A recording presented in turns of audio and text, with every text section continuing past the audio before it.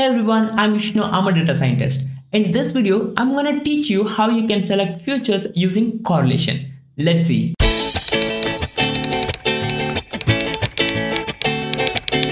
The idea behind correlation coefficient is take all the numeric features and check the correlation between all the numeric feature and the target. If the correlation is high, then that feature is important. How? If you see here, as age increases, salary also increases, which indicates that we can tell something about salary using age. This is what correlation also tells us. Correlation helps us to understand how two variables vary together or how two variables are moving together. In this case, age and salary are moving in the same direction, which indicates that they are positively correlated. So, age is an important feature. But if the correlation is less, then that feature is not useful. How?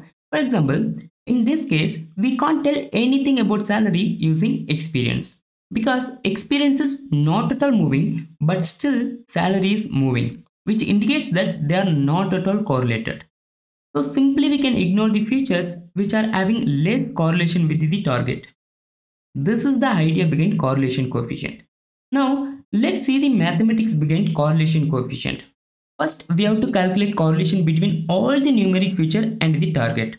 And if the correlation between any feature and the target is lesser than the threshold value, we can ignore those features. For example, if the threshold value is 0.5, then this feature will be ignored. This is how correlation coefficient works. But how do we choose threshold value? Well, it's a hyperparameter. You have to try with different threshold value and you have to pick the one which works well for your dataset. And also there is another way to do feature selection using correlation. Take all your numeric features and compute correlation matrix. Then find out the features which are highly correlated. If two features are highly correlated, which indicates that they are giving us equal amount of information. If two features are giving us equal amount of information, then simply we can drop either one of those features. It makes sense, right?